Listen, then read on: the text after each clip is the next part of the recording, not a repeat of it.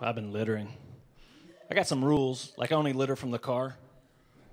Because it's just that's the way it feels. It feels good.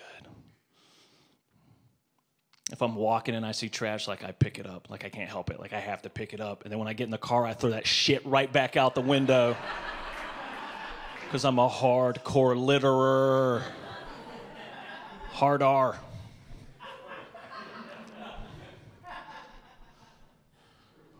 I'm like 6 months away from kicking a grill out the back of a pickup on the interstate. Like, that's where I see this going. Only litter in the winter. I'm a winter litterer. People are like, we gotta save the planet, save Earth, save Earth. Well, I live in Wisconsin, and 80 days out of the year, Earth tries to kill me, so fuck Earth. Have a Mexican Coke, Earth, just a glass. Oh, yeah, if you can break some glass while you do it. What threw me over the edge was my girlfriend and I were out for a late lunch. This restaurant we're at was 2 tables, our table in the section, then there was this family of 6. It was a family with a couple with 4 kids, and the dad was moving them all, like one by one, out to the car, and we hadn't gotten our food yet, so we're sitting there waiting for our food, and the mom, they had a little baby, the mom proceeds to change this baby's shitty diaper on the table. Not in the booth, at the table, on the table. And I knew it was shitty because I saw it. And if I could have smelled it, this bit ends with me going to jail for disturbing the peace for tough talking a mother of 4. And like I'm just watching her do it. I'm like, you? Because in my mind, like I haven't seen their server, so our server is going to end up busting that table and then serving us our food with those baby shit particles all over. And I'm just like, fuck you, lady. And I know she already said, like, she had to go through, her thought process was like, look at this couple. Look at them. Young and beautiful. Here late, no kids.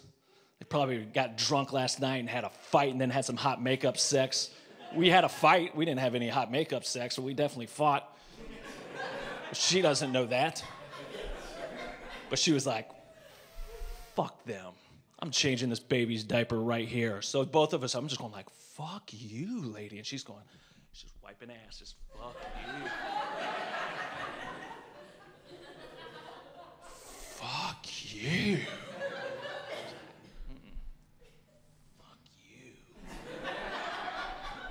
I was like, oh my God.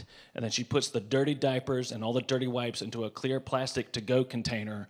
The husband comes back. She hands the baby and the dirty diaper off. She goes, get rid of this. I assume she meant the diaper. And then he left, and she proceeded to just go back to eating for like another 5 minutes. And there was no Purelling of the hands. There was no indication of sanitization. Like there was just